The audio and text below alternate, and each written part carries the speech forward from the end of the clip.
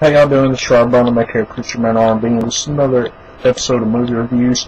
I'm reviewing The Italian Job. Now, this is going to be a little bit out of order because I just bought The Italian Job, and the placement I put it in is, if you're looking through my movie reviews, it's going to be between Death Race 3000 and Need for Speed. So it's going to be in that. It should be in that place in the playlist. That's where it's supposed to be, but it ain't going to be. So I'm playing a little bit catch up. But what happens on the movie Italian Job is about this guy named Charlie, and the guy who trains him has come out of retirement to help him out with one more job. Well, the people in Charlie's crew is Charlie, Rob, Left Ear, Napster, Steve, and the guy who trained them. And they steal these gold bricks, and at the end of the job, Steve backstabs them and kills Charlie's mentor and leaves Charlie's mentor's daughter without her father.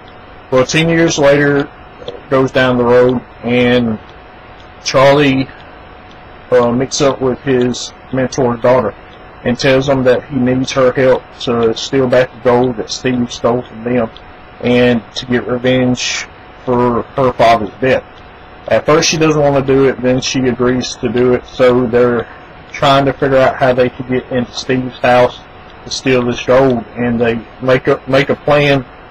And the first plan doesn't work out because Steve catches on to him after Charlie's mentor's daughter says a saying that he used to say all the time to Steve, and he's done made him.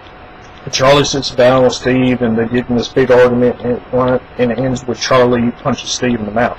Well, Steve gets scared and is taking all his gold and is going to try to take it to Mexico. Well, the plans change, and Charlie and them make a plan to steal the armored truck with all the gold.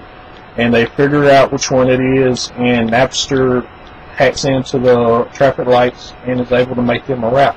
Well, they got these 3 Mini Coopers with Charlie driving one, his mentor's daughter driving one, and Rob driving one, and they make it to where they make this armored truck go to a certain spot, and it blows. They blow the road, and it goes down into the subway system.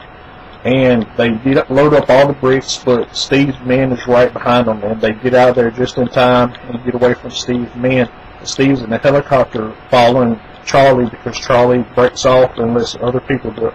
Lets Rob and the mentor's daughter go to where they need to go to in Union Station, and Charlie gets Steve, and where the helicopter's dismantled when it's trying to run into Charlie's car, and then Steve follows in behind them in the truck.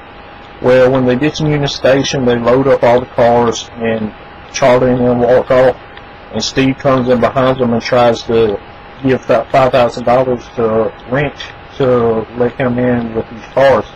And Charlie already knew about this. He anticipated Steve doing this, and Charlie gives Steve to the Ukrainians because Steve killed the Ukrainian's brother. And that's all that happened on this movie. If y'all ever watched The Italian Job, what did y'all like about this movie? As always, Preacher Man on this on that. That's the also. See you next time.